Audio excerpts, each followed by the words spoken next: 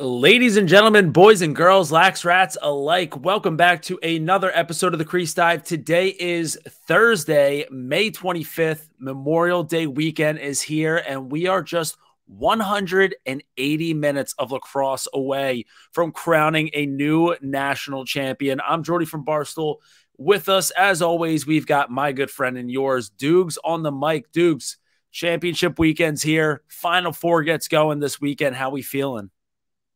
Notre Dame back in at Final Four weekend, right where they belong. 2 more wins for a national title. Feeling good. They look like the best team this weekend by far, in my humble, non-biased opinion. Great weekend for lacrosse in the quarterfinals. Navy, that attendance really showed out. Really gave us a good scene. But I'm very excited. Are you going to Philly this weekend? Yeah, I will be boots on the ground. Got the Big J media credentials, so I'll be around, buzzing around the link. So for anyone who's making the trip to Philly this weekend, come find me in the parking lot. We can chop it up. See you guys in the stands. We can chop it up there. Just don't say mean words to me. And should be a great weekend for everybody out in Philly. But I will totally agree with you there, where – listen, Annapolis is I'm always going to be biased and always going to say that Philly's the greatest city and it's the lax capital of the world. I'm willing to say that Annapolis might come a close to.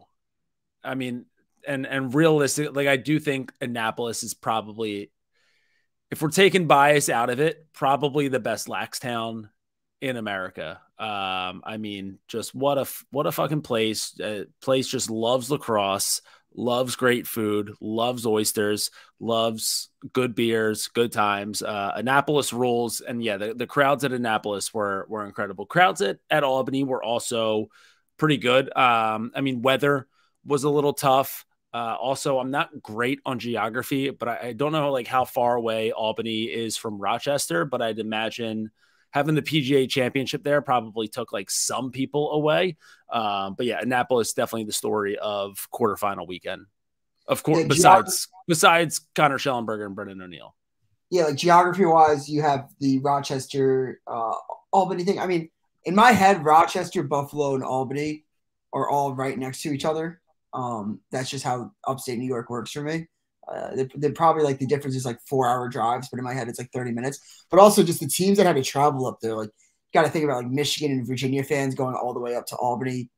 That's a little bit of a bitch. I know I heard some chatter of some New York City guys getting together, getting some buses together to go up for the game. So that probably brought a little bit of the electricity there. But I thought Annapolis was the big winner this weekend, and I'm very, very excited for this Final Four matchup. 3 out of the 4 teams I think that we knew were going to be here. Penn State back for the first time since 2019. Do you have to publicly apologize? Have you been on the record publicly apologizing to Jeff Tambroni yet? So I have. I did. I authored a tweet during quarterfinal weekend. Let me see if I can pull it up quickly. But I did say, yeah, so Penn State heading back to championship weekend after the season they had last year is preposterous. I take back any negative comment I've ever made about Tambo. Listen, like this is, it's so out of all of, and I think that I said this maybe in last week's episode, like out of all of the teams that Jeff Tambroni has taken to championship weekend. So like you go back to the Cornell days where you had Sebald, you had Pinnell, you go back to 2019 Penn State where you had Grant Ament, you had Mac O'Keefe. Out of all of them, I would say that this is like, and this isn't any slight on Penn State, but I'd say it's like by far the least talented, right? Like they don't have a Tewaaraton finalist guy on this team. So, I mean, to make it back with a team like that doesn't have a Tewaaraton finalist, especially after the season that they had last year, where like seasons like that can kill a program. And I was almost ready for the Penn State program to be that. Like, what did they go? They went like 3-13, something like that, like something just ridiculous, like just some real just dog shit lacrosse last year. and to turn it around 365 days later. And now you're playing, I mean, dude, Penn State, 2 wins away from winning a national championship. Are they going to get there? Who knows? We'll talk about it a little bit later in the episode. But yeah, I have to eat just a tremendous amount of crow. I have an entire smoker full of crow right now that I have to eat with some of my Tambo takes from before the season started. I'm trying to find what, I mean, I think last year there was reports that Tambro took over the defense in the Penn State locker room. And I think we kind of poked some fun at, I can't remember so clearly. I think we might have poked fun at that, being like, does he have the grasp of the locker room, blah, blah, blah, blah. But was that just the whole problem all along? I'm not going to say that, but it is kind of ironic that people poked fun at I can't even put my finger in the name. I was trying to look it up quickly, but just going off of like the reports last year, that just like the program being in disarray, Tambro not trusting his assistant coaches, bringing new people in, completely saved the program. I do know what you're saying exactly. Like that could have killed the program. That could have Tucker Vic program. Just killed it. But like, dude, and now you look at, you know, this Penn State team and like the way that they've gotten into championship weekend, a lot of it has to do with their defense, right? A lot of it has to do with the defensive adjustments that Tambo made at halftime against Penn State.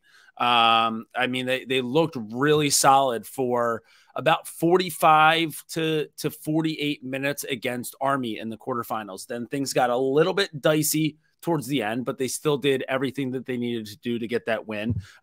Listen, they're going to have their hands full this weekend against Brennan O'Neill and the Duke Blue Devils. I don't think that that's going to be a surprise to anybody that they're going to have their hands full in this game. But, you know, the fact that, yeah, Tambo taking over the defense last year, and then obviously that's kind of rolled into this year. I don't know what the dynamic is on what Tambroni's like hands are mostly in. Right. But clearly the defensive side of the ball got some major adjustments, major upgrades from last year. And it's paying dividends this year. And again, they're also going to have their hands even more full because they're going to be down some hands with what's his name? Jack Posey getting injured in that quarterfinal game against Army. I'm not a doctor, just a guy who's torn his ACL 2 times.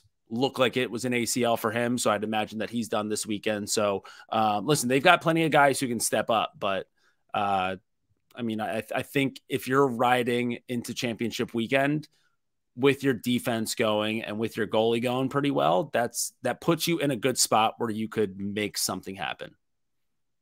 Right. And I mean, that just how close Army was from completing that comeback too was like maybe 0.2 of a second. So I got dragged. I got not dragged, but I was told a lie. I was fed a lie. I was fed propaganda that there was this breakfast spot that had TVs.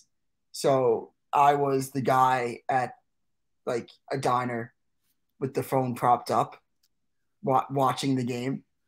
And I saw Army shot and I let out an ah! Like an ah! And the entire diner looked at me like I looked like such a weirdo asshole.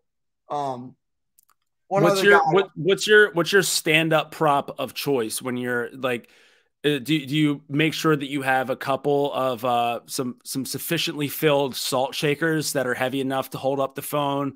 Do you go with maybe like the sugar packet holder to prop it up? Maybe you put it up against your glass. Yeah, like I do. I get a water. And I mean, so in the specific state of mind that I was in yesterday, you could say that I was deathly hungover.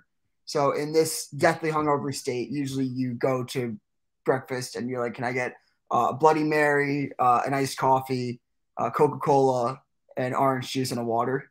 And you just need to get all this hydration. And so usually one of those glasses is going to be full. So you prop it up on one of those. Yeah. Yeah. If I have to watch lacrosse at the bar on the phone, Usually I try to find myself where they have like the big like napkin holders kind of like in the middle of like the actual bar, Mhm. try to like prop it up against that. Try to prop it up against like it's hard to prop it up against one of your glasses because eventually the bartender's gonna be like, yo, like I need to get this the fuck out of here. Like you're taking up too much space Right.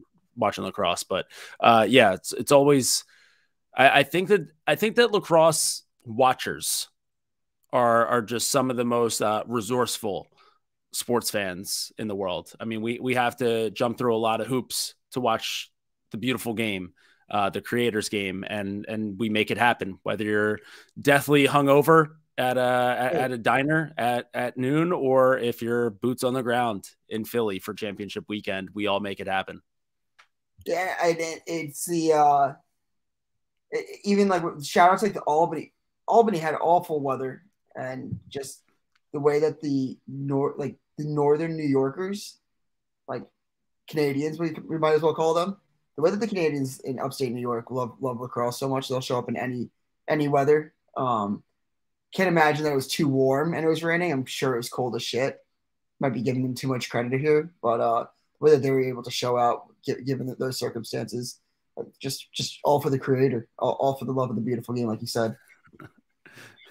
Well, listen, I mean, we had four pretty solid games in the quarterfinals, and I think that that's just going to relay into three just unbelievable games coming up this weekend at Lincoln Financial Field in the beautiful city of Philadelphia. People call it the Paris of Pennsylvania. We've got great weather on deck Saturday. We've got 74, a little cloudy, but only a 13% chance of rain. Sunday for the D2, D3 matchups, we've got 78, partly cloudy, and Monday, 79, little cloudy, 23% chance of rain. You can just, I mean, that's basically a tax write-off for rain. Listen, great weekend coming up here in the 70s. Perfect weekend because it's not going to be, I think a little bit later in the week, it kind of jumps into the 80s. Like that high 70s range is the perfect. And I don't know what the kids are wearing these days, but it's a great chance to just go out there in a pair of shorts, wear your lax penny, get rid of the farmer's tan that you've been developing all season long, right? If you're coaching, you've got the farmer's tan going. If you're a high school kid playing, you've got not only, you know, the weird, you've got all the weird tan lines because of your elbow pads. You've got like the littlest bit of tan going on your wrists between where the elbows end and the gloves begin. You've got the sock tan line from playing. So, I mean, the high 70s is a perfect amount to where you can go out there and bake in the sun a little bit, but you're not getting deathly fried. You might not even need to bring too much. You don't got to lather up with too much sunscreen either. You can get a nice little base layer of tan going to start off your summer. So I think it's just going to be the perfect weekend in Philly. And on top of, you know, just the perfect weekend weather-wise, we get just three incredible games. Whichever way you roll this, you know, these two semifinal games out, I think we're going to get a great game for the championship. Yeah. There's definitely a lot to be said. I mean, about these two games in the third, but lots of interesting storylines potentially for any given matchup, which I think you were kind of alluding to, like Penn State, whoever they play, just like that story. The fact that they probably nobody thought they should be here. Brennan O'Neill, the LeBron James of lacrosse recruits, potentially getting his first. Virginia becoming one, like, is this the first lacrosse dynasty since potentially you could put yeah, I mean, I guess I'd have to go back to see. I feel like the Syracuse. I mean, but like how many did they win? Like two with Mikey Powell. It'll be like 3 and 4 potential years, and you didn't get the 2020 year, which could end up. I've seen this take floating around here saying, is COVID the best thing to ever happen to Virginia lacrosse? Just because it does allow so many of these fifth-year guys to kind of hang around. But okay, so Princeton, 1, 2, 3. Yeah, so Princeton won 4-5. They won 5-7. Holy shit, dude! That fucking Princeton was a wagoon in the 90s. Then you get to Syracuse, and Syracuse had 3-5. I think that we can put that as a dynasty, but this Virginia team would be easily the best dynasty since then. I think winning back to back makes you okay. Then we get to Duke. Duke did have the 3-5. A little bit different though. They had the 2010, then a little bit of a 2-year break, and then 13-14. Dynasty.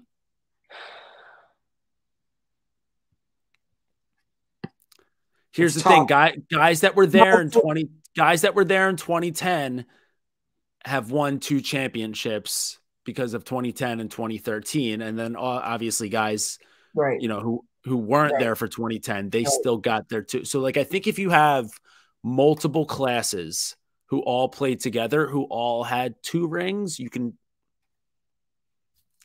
I don't know. Was Duke a dynasty?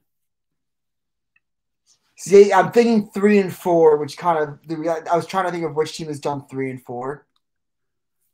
Yeah, I mean that would put you at just Princeton, unless like as the earliest, and then obviously you get Syracuse going 3 in a row in the early 90s. I still think that Syracuse so 2000, then Princeton 2001, Syracuse 2002, Virginia 2003, Syracuse 2004. I mean 3-5, where it's like. I'll say 3-5. I agree with you. Yeah, no. See, there's been multiple. So the first one I'll say since Duke. Yeah, which is still saying something.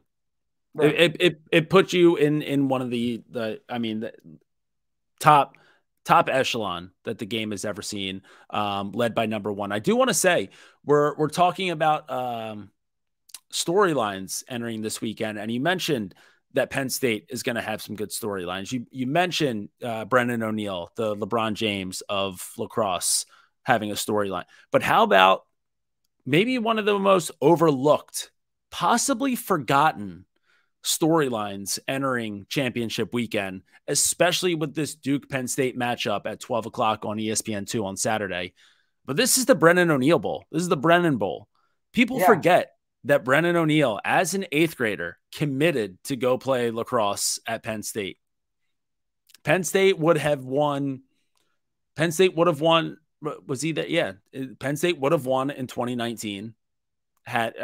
You have Brennan O'Neill to that lineup with Mac O'Keefe and Grant Ament. No fucking chance does Yale spank him in that semifinal game. Well, he wouldn't have been on the team. He wouldn't have been. Is that not insane? Wait, what year did he? He would have been a junior at St. Anthony's. So I think. Oh, fucking hell. He graduated high school in 2020? Yeah. Yeah, I guess so, because he was a freshman on the team with Sowers. Okay, never mind. But either way. But does that not make you what he's doing? It's insanity, because he feels like, you look at him and you're like, oh, he's been around. Brennan O'Neill, in my head, is older than John Grant Jr. And I've heard about this kid for so long, and I was saying to someone, I didn't even know how to, with COVID years and everything. I was like, yeah, he has 2 years left of eligibility, maybe even 5. I was like, I have no idea how many years he has left. Dude, guys from the island, they do this better than ever, than anybody else. But like Nicky Galasso was one of them. Nicky Galasso, pretty sure he was my year, so graduated West Islip in 2010. By the time that 2013 rolled around, I thought that Nicky Galasso would have been like 45 years old. Just from hearing about him for just so long. I mean, you hear about him because you hear about him in like 7th grade as this kid who's gonna play varsity as an 8th grader, and then he comes in 8th grade, and everyone's like, "Yo, we've got this 8th grader playing varsity who's like the best player in the county." And then he's got years and years and years of that, and then all of a sudden you're watching ESPNU in 2009, and it's Brennan O'Neill and West Islip taking on like Chaminade, and you're like, holy fuck, this kid's still in high school. And you're like, yeah, he's just a junior, and then he goes off to college. So yeah, I mean, guys from Long Island, it's got to be like the playing high school in 8th grade type of thing, which is why we like hear about these guys so much. yeah, it does feel like Brendan O'Neill has been around forever. And the fact that we still get, like, this isn't his last year of college, so he's still going to have another go around at it. But it would be great to see him play for a national title. Yeah. Yeah. And then, like, just like how many years left does Danowski really have? I don't know. There's obviously a lot of Corrigan getting his first national championship potentially. Kavanaugh finally getting it done. Kavanaugh's finally getting it done at Notre Dame. A lot to obviously be considered going into this weekend. I mean, I obviously want Notre Dame to win. Yeah, I think it's the best case scenario for, like, we always knew heading into, well, we didn't always know, but we had a good feeling for the majority of the season that there were 3 teams that truly deserved to be there this weekend. And they were the only 3 teams that had been ranked at the number 1 spot in the polls this entire year. So Virginia, Duke, Notre Dame, like it was, we had a good feeling that these were the 3 best teams in the country.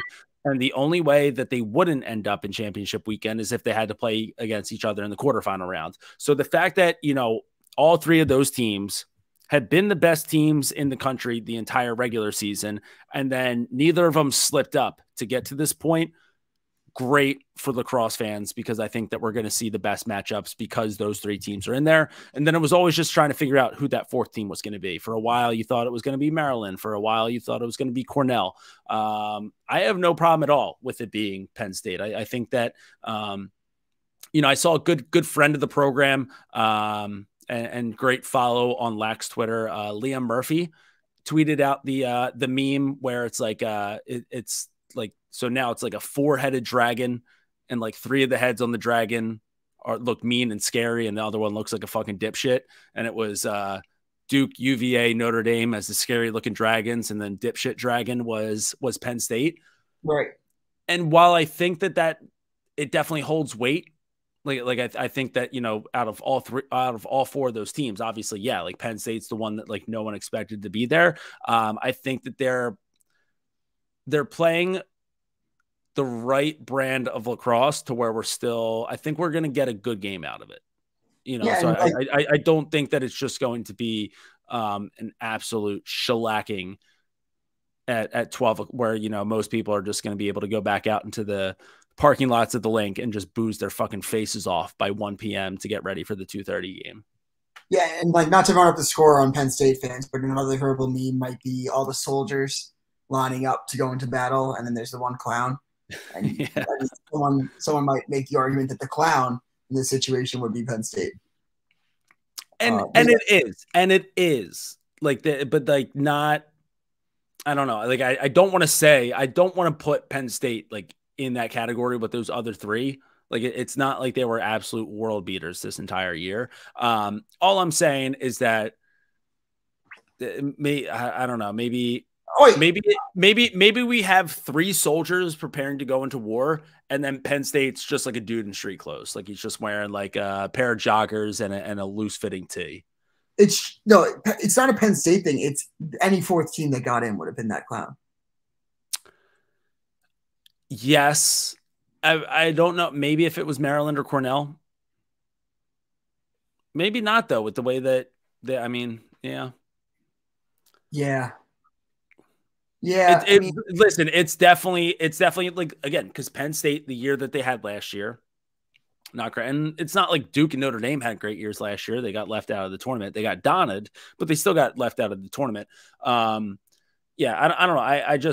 I think, though, that getting those 3 teams for sure is just great for lacrosse fans. And then the 4th, yeah, it's going to be, you got to be a good team to get to this point. So I think that, you know, there could be any number of teams to be that 4th team, and it would have been really solid. I just think that the most important thing was getting those 3 teams in. I know that everyone loves upsets. I know that everyone loves underdog stories, but fuck that. I want to watch the 3 best teams in the country all beat the shit out of each other on Memorial Day weekend at Lincoln Financial Field to figure out who the national champion should be. 3 of the best players in the country, probably the 3 Torchon finalists going into the year. 2 of the best goalies in the Chirkner and Entenmann. It's gonna be going to be a great weekend. It's going to be a great weekend. I won't be able to be there with you joining in the celebration of the beautiful game of lacrosse because my sister is marrying her lacrosse fiance. So I mean, hopefully I'll sneak some time to watch the game on Saturday on my phone, be an asshole for a little bit. Because again, I think that the family and friends that are there have to understand that being a top 100 lacrosse podcast, you have to make some sacrifices. You have to sometimes prop the phone up, be an asshole, do it for the love of the game. If my sister can't accept her fate, then I'm sorry, I'm gonna have to make the day about myself. But yeah, I don't know if I'm gonna be able to hop on with you after the Saturday games when Notre Dame inevitably wins. But after Notre Dame raises the trophy to become national champions for the first time in school history, I will come on to be a cocky asshole about it. Yeah, I mean, listen, people get married all the time. People get married all the time. Championship weekend in lacrosse, it only comes around once a year. So, listen, this weekend is definitely about you, Doogs. And yeah, you'll also be officiating the wedding, from what I heard. So, listen, you've got a huge weekend ahead of you here. So we don't want to take up too much time. I know that you've probably got a few things to rehearse. So why don't we get right into these games? Yeah, I have a lot of rehearsing to do. I'm debating. Maybe I'll put up a poll to see if I should use my scooter down the aisle or crutch down the aisle. A lot to be determined, but I will let the folks know what I end up doing. But yeah, let's get into the games. I'm excited to see how that one turns out. Also, going to need video either way. All right, so we've got starting off at 12 noon on ESPN2. Both of these games are on the Deuce. We've got Duke taking on Penn State. Duke obviously getting to the championship weekend after a nice little 15-8 win over Michigan. Michigan, their team, they were the team of destiny.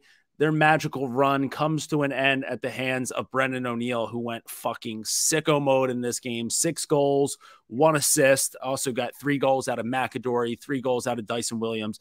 When you get 12 combined goals out of that attack lineup, it's no bueno for whoever the opponent is. And then Penn State coming away with that 10-9 win over the Troops. If this game were to be played for 60 minutes and 0.2 of a second, maybe we've got a different outcome here. Maybe Army gets that goal to close out the regulation. They go into overtime. They'd still be a man up because there was a minute non-releasable penalty at the end of regulation.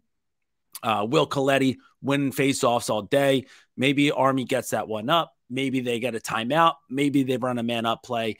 Maybe we're talking about Duke versus Army in the semifinal game, but guess what, bitches? Lacrosse games are just 60 minutes flat, and because of that, Penn State was able to hold off that final buzzer beater. Big game out of TJ Malone. Listen, big game out of all the Philly boys on Penn State, and I think that that's also going to be something that they can really ride in this matchup against Duke. This fan base is going to show out for Penn State on Saturday. Listen, I think both of these teams are going to easily have the drunkest fan bases at championship weekend. But with how many Philly guys are on this Penn State roster, family, friends, guys who like might have played against them in club one time and are now like, oh yeah, I played against that guy. He's my boy. All of them are going to be at the link. All of them are going to be drunk. It's going to be a rowdy scene. So I think that it's definitely got some home field advantage for Penn State heading into this one. So Duke and Penn State, I don't know if there's anything up right now. Let me try to pull it up. Theoretically, listen, this Duke lineup is fucking absurd. We know all about the offense, but on defense too, Brower, Wilson Stevenson, Carpenter, and then Wilhelm, the Kaiser in between the pipes. I mean, this team is as loaded from front to back as you can possibly get. I think that they're a wagon for sure, certified wagon. And because of that, on paper, they should probably win this game by at least 4 goals. Will it be a little bit closer than that, Dukes? Your thoughts? Oh, Duke's going to win by 10. It's going to be finish the business. give them the business. I don't know how much of a difference there is between Michigan and Penn State. Obviously, the Michigan game, in my opinion, watching it was a little bit closer than the scoreboard indicated. Got a little bit out of the hand. There's about like 7 minutes to go. But look, I just think that, like I've said for basically, I mean, here's the X factor in this game is going to be, again, goaltending hit save is going to be the game. Does Wilhelm come out and play like he did against Michigan? Or does he show the opposite side of what he sometimes has shown flashes of what he could be throughout the year, where he can tend to get some that he should have by him? Trankner, obviously second team All-American, so he can kind of win you a game, keep you in a game. That would kind of be my X factor is the goalie play overall, but I think this attack line for Duke is too good. I think that, like you said, the fact that Penn State does not have a two-time finalist on this team, will that come back to hurt them? A guy that can just take over and win you a game. I don't think that Penn State really possesses that. I think that this is going to be the best defense they've played in a while. I'm going with the Duke Blue Devils to win by more than 4 goals. Yeah, I mean, listen, Jack Fracken, I have no idea. Yeah. I still can't understand how to say his name. Listen, he's been playing great ball, but he just hasn't been seeing a guy like Brendan O'Neill. Like it's just like, and not many goalies get a chance unless you're a goalie in the ACC or a goalie who's had Duke on their schedule. Like you're not going to see a guy like Brendan O'Neill unless you have Brendan O'Neill on your schedule. Listen, I mean, dude, he's just pulling it on the run, lefty, unstoppable. Down the alley, righty, unstoppable. Up the hash, righty, turn around, hit a lefty BTB, unstoppable. He's operating at a sick level right now. Pretty much any defender he goes up against, unless it's Owen Grant. Listen, I got plenty of Canadians and Delaware fans in my mentions to let me know that, yeah, Owen Grant did a decent job against them. He still had a goal and 3 assists, but his goal did not come against Owen Grant. So, like, unless you have a defenseman of that caliber covering this guy, he's going to get his hands free. He's going to get his shots. And even if he's not the one doing most of the damage, you still have so many different weapons on this offense that you have to worry about. McAdory, he's going to be dodging harder than anybody else that this Penn State defense has seen this year.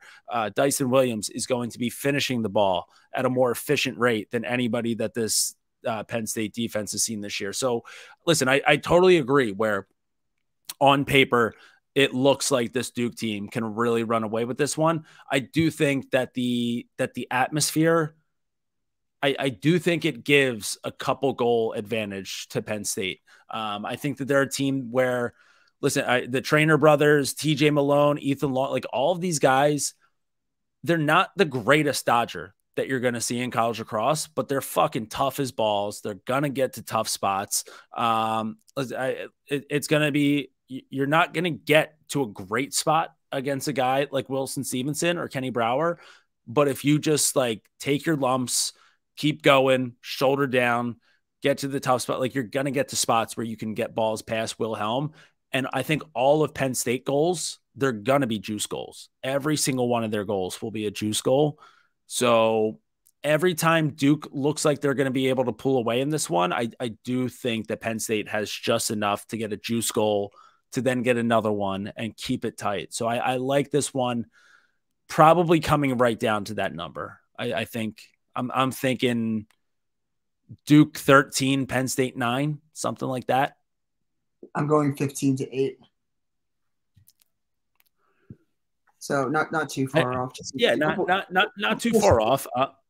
Yeah, and I think you know what, and maybe I'm at a 13-9 with maybe Penn State getting like the last 2 goals of the game, right? Like desperation time sinking in. So maybe the score looks a little bit tighter than it actually was. Just got tightened up towards the very end there. I will say the one thing that I'm curious about here is just how this Duke team is going to start.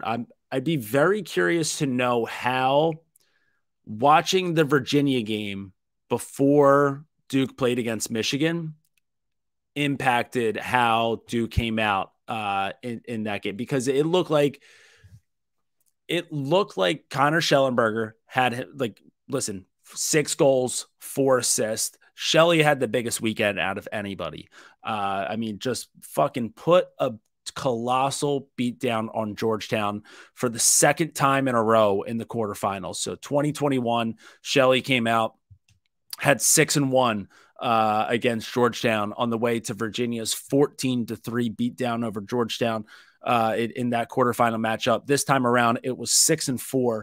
And I'm just curious if watching Shelley put up 6-4 lit that fire under Brennan O'Neill's ass to go out and have himself a massive day. I think that early start for Brennan really got things going for Duke throughout, and you saw that just kind of play out the entire game. I'm curious if a slower start for Brennan against Penn State will kind of impact it the same way, to where maybe we get like a, maybe like a 5-3, 6-4 halftime score, little close in the first half, just because Duke hasn't fully got himself going yet. And then the Brennan show starts, and then they really start to pull away. So I don't believe so. Sorry to cut you off, but I don't believe so, only because this is my mentality with Duke. Virginia's been there before, so you can talk yourself into that story mode, right? For Virginia, like, they know what to do. They've been in this situation before. But Notre Dame and Duke got fucked last year. You make the argument that they had to win more games, blah, blah, blah. I get that. Fuck it. Donna, screw her, all that bullshit. Duke's in all business mode. Duke is in, like, on to the next opponent. Get done with this game. On to championship weekend. We've had these goals since 2021. 2021 was a little bit of a disappointment. 2022 didn't make the tournament. So Brennan is, I think Brennan's just gonna shove his balls down the Penn State defense's throats. There's a good chance that he didn't watch a single second of that Virginia game. But I'm a storyline guy, so I like saying I love the idea of Brennan watching Shelley go off for 6-4 and being like, fuck that. Not only am I going to win a national championship this year, but I'm also taking the Tewaaraton from this guy, and it's going to start with 6 goals of my own right here. I do. It's a better story. Yeah, I like that story a lot, to be honest.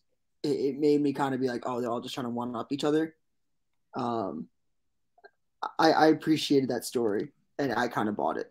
I bought it on discount at Barnes & Noble. Yeah, it's in the little clearance rack, $2.99.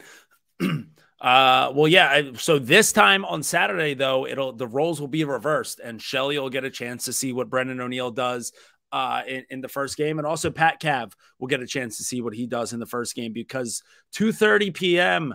ESPN2, we've got Virginia taking on Notre Dame for the 3rd time this season. We always say it's hard to beat a team 3 times in the same year. If you were to put a number on it, listen, Virginia on paper, they have Duke's number. They've won 2 games in a row against them. I think by 5 goals was the first one, maybe 4 goals was the second. This game might be a little bit tighter. It's championship weekend. Emotions are running high. Both teams are playing really well. Probably a 1.5 goal game on paper. Virginia getting there after taking down Georgetown. It wasn't quite the same script as 2021. Listen, game got off to a hot start. Connor Schellenberger scoring 7 seconds into the game off a P. de La Salle face-off win. But, credit to Georgetown. They were able to keep punching back. Doogs, as you've always alluded to, Matthew Nunes has a chance to show up, and Matthew Nunez has a chance to show up. We did get a Nunes game out of him in this Georgetown game. So defense looked a little bit optional in this game. Goaltending certainly looked a little optional in this game, but Virginia won 17-14. And then Notre Dame, final game of the quarterfinals weekend, they pull away with a 12-9 win over Hopkins. Listen, if you were to tell me at the beginning of last weekend, before Notre Dame and Hopkins were playing, that Pat Cavanaugh would only have 1 assist in that game, I'd be like, shit, I have to hear the fucking band at Lincoln Financial Field when Hopkins plays in the Final Four this weekend. Listen, Hopkins, they held Pat Cav to just 1 assist. Chris Cav still late, had 3 and 1 on the day. Jack Simmons had a hat trick. Jake Taylor had a hat trick. But, the Hopkins defense looked really solid in that game. Just that they played a lot of defense. They just never really seemed to get the ball on offense. Couldn't really get it done on offense. Notre Dame marching their way to the Final Four for the first time since 2015.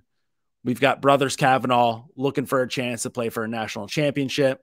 And we've got Connor Schellenberger looking to cement his legacy as one of the best to ever play college lacrosse.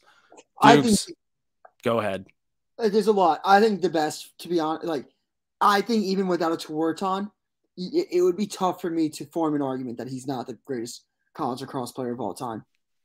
Sincerely, I think that you could maybe throw Lyle, and I'm not going to pick her too much because given what he's able to do at Albany, not winning a national title. But I mean, I think of a more storied career than Connor Schellenberger. I don't know if you have one. Well, there's a guy named Mike Powell. Yeah, but I think their kids are going to be talking about, well, there's a guy named Connor Schellenberger. Okay, so you're putting them in the same category. You're not saying that one's better than the other. Okay, I think that's a much cleaner argument to make. Yeah, I mean, even one of my first episodes on the Crease Dive, I said that when I think of 22 at Syracuse, I think of Mike Powell, and I think that I almost gave you and shit a heart attack for the first time because all the kids, I think kids my age associate 22 with Mikey Powell more than Gary Gate. Oh, I would agree with that. Okay. Yeah.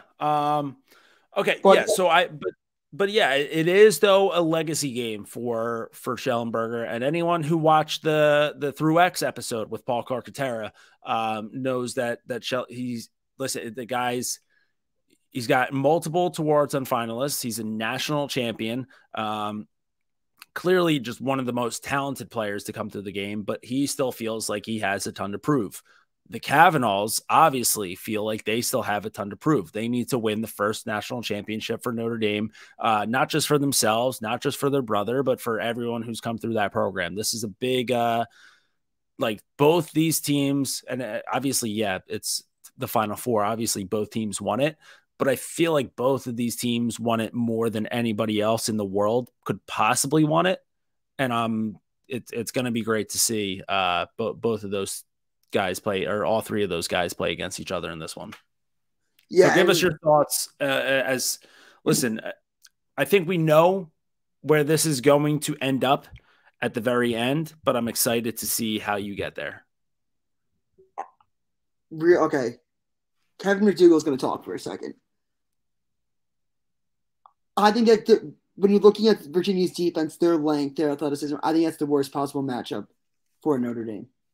I think that Duke's defense fits the Kavanaugh style to be able to exploit the Duke defense a little bit more. So I think if Notre Dame gets by this, you'll see them raising the banner on Monday.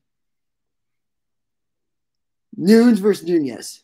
Two of the best games Nunes has played, Matthew Nunes has played this year, have come against Notre Dame. That's just not an opinion. That's just a statistical fact. That 2 out of his 3 best games came against the Notre Dame offense. Does he have something where he likes the shots that he's seeing against Notre Dame? Is it what the defense is doing in front of him that's allowing them to see the shots that he wants to see? Potentially. Do I see him having the same success that he's found in the first 2 games? Fuck no. I don't really believe in college lacrosse. It's tough to beat a team 3 times. But in this world, I believe that out of 3 lacrosse games, Matthew Nunez is going to show up at least 1 time. And that's where I'm betting on this game. I'm betting on Notre Dame to win this game. Because I don't believe that Matthew Nunes will show up against the Notre Dame team 3 times. If I do, fuck it. I'll be wrong with my dick in my hand, and I'll be rooting for Virginia on Monday. But I refuse to believe that this man shows up against this Notre Dame team 3 times and has the game of the season for him 3 times. There is definitely something to be said about the shots that he sees against Notre Dame, though. I think – I'd have to, I'm not going to do this, but I'd have to go back and look at the tape to see what shots he get. But I have to imagine, you need a guy like you need Eric Dobson to go off early in this game. You need Jake Taylor to finish the ball early in this game, because the more that this Virginia defense has to worry about other guys, the more that that'll finally open things up for the Cavanaughs. If Dobson's just kind of getting gobbled up by Noons, if Jake Taylor's kind of just like off of his mark a little bit, then they don't have to worry about those guys as much. They can keep all their focus on the Cavanaughs, that length, that range, that just overall athleticism that is a tougher matchup for the Cavanaughs to exploit. It starts to get a little tough for them to overcome. And yeah, if you let, if you give Virginia a 15-minute head start in the game, you're never going to be able to catch up. So you need Eric Dobson and Jake Taylor to go off early in this game. Now, another thing to look out for is Pat Cav good to go completely for this game, because he was getting treated on the sideline during the Hopkins game. Is that something to look out for? For sure. I'm going to this mindset that he has responsibly has to take some cortisone shots, make everything feel like he's 100%. I'm not sure if he is 100%, but boy, I think that he's got to take something to make him feel 100%. Now, I'm not rooting for any of this. I'm just saying, as a competitor, you got to put everything on the table. He doesn't strike me as a guy that is going to let this injury really affect him. But yeah, I'm pulling for Notre Dame. I just would really like to see them as one of these ball clubs just get over that hump. And I think having the two youngest Cavanaughs getting it done for Notre Dame, for Matt, for everyone that built the program up, Scotty Rogers, all those, like, it would be a pretty cool moment, in my opinion. Yeah, it's the storybook. The best story in this game would be the Cavanaughs getting it done. I think, especially get it done in the city of brotherly love. Like, if the writers in Hollywood weren't on strike, they'd start writing the movie already. Right. But you just need those guys to go off early. Like, you need a couple. And like, I don't even want Eric Dobson to just like blow the ball by Matthew Noons. Like, you need to have like one or two like shitty goals get by him, like really rattle that confidence. Like a couple, like, dude, couple high heats, Noons can just be like, yeah, like whatever, didn't get that one. Like, we'll clean up the defense and he won't get that look later.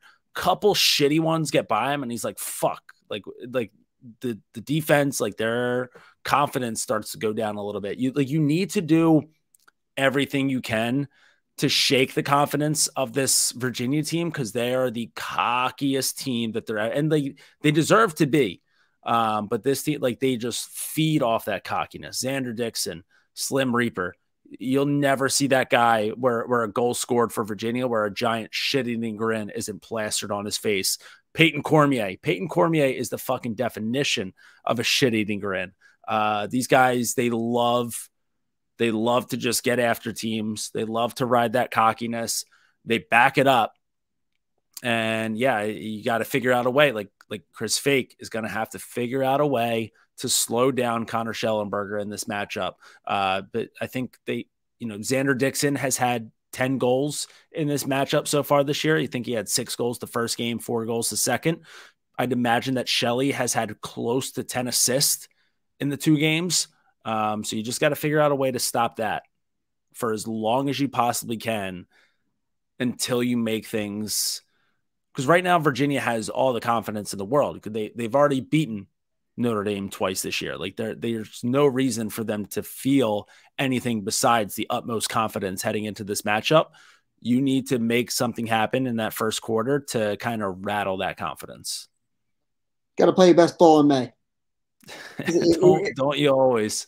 But yeah, that's what I've been hearing from my friends and family. You got to play your best ball in May. And again, nobody gives a shit. Nobody will ever remember. If you're Notre Dame, you have to have the mindset. Nobody's ever going to look back at this season. If you beat Virginia in the Final Four, no one's going to be like, remember when you lost them the first 2 times? You look back 10 years from now, and you're never going to say, like, we went 0-2 and then beat them in the Final Four. Casual fans never going to think that. They're going to be like, you beat the Final Four weekend in Philly, in the city of brotherly love. Get it done. Cavanaughs have 2 mentalities going into this weekend. Get a dub, get the best Philly cheesesteak in the city. And where would you send? Where are you sending this will just be for any fans, Jordie. Anybody who's coming into the city of brotherly love, where should they get a cheesesteak? I mean, number one cheesesteak in the city, Angelo's Pizzeria. They've got top-notch pizza. They've got unbelievable sandwiches. The cheesesteak is just incredible. John's roast pork. I'm actually a roast pork man as opposed to cheesesteaks. I think that the roast pork is the better sandwich. Big broccoli Rob guy. I'm broccoli Rob stan. But John's roast pork, not only do they have a great roast pork sandwich, but they also have one of the best cheesesteaks in the city. And also, if you're going to be around Lincoln Financial Field, it's only like an 8-minute drive. Phillips on, want to say it's on Passyunk, might be on Snyder. I forget. Probably on Passyunk, but Phillips also a great spot, pretty close to the stadiums. All three of them top-notch spots. I want to go back to something that you just said. You got to play your best ball in May. Yes. I think it's an unbelievable cliche. I think that it's so good. I think that it's one of my favorite phrases to be used. I think right now we should run a little promotion here based off of it. Right now, as I'm looking at it, the Crease Dives YouTube account, we're at 1.06 thousand subscribers. That's not bad. Not bad at all. I think now here's the situation. So your sister's getting married on what? Friday? Yeah. This comes out on Thursday. I think that if I'll put it out on YouTube Wednesday. So okay, so this for the people that are subscribed. So okay, so the people that are subscribed, you're getting this early. Now here's the thing, it doesn't really matter for you because you're already subscribed. But I think if by Friday morning, if we get to 1,300 subscribers, 300 extra, I think that you're officiating the wedding. I think that you should have to figure out a way to fit. You got to play your best ball in May into the wedding as you're out there talking. I could do that. Let's do this. 1,400. Okay. 1,400, and I'll do it. Okay, 1,400. You'll do it, and you'll try to make sure that there's video evidence of it. Yeah. Well, there will be video evidence. I mean, there's videographers at weddings. That's typically an expense. Okay, so you guys, listen. We don't have a lot of time to play with here. Right now, you guys are watching this on YouTube on Wednesday. You're listening to this podcast on Thursday. So we've got anywhere between 24 to 48 hours for you to tell your friends, tell your family, tell your enemies. Make up some bot accounts. Just make up a whole bunch of burner accounts on YouTube. Drive those numbers up. Get the boys to 1,400 followers on YouTube. Maybe throw a few likes and comments in there as well. That probably helps us out. I don't know how the algorithm works, but I'd imagine that it helps us with the algorithm if you like and comment. Let's jack those numbers up, and let's make sure that Doogs is playing his best ball in May. Let's make sure that all four of these teams are all playing their best ball in May, and let's make sure that this happy marriage always comes down to those play your best ball in May. Those 6 great words. Yeah. I know how I could fit it in too because he's a lacrosse player. So I could see the wheels spinning as soon as we put it in motion. Yeah, no, that'll be easy to work in. Okay. And by the way, just to circle back, I am gonna have to go with Virginia in this one. But I am so excited I think this will be my first chance. I think it's my first time seeing Shelly and the Kavanaugh brothers in person. So I'm giddy with joy heading into Saturday to be able to watch this game in person. It's a treat.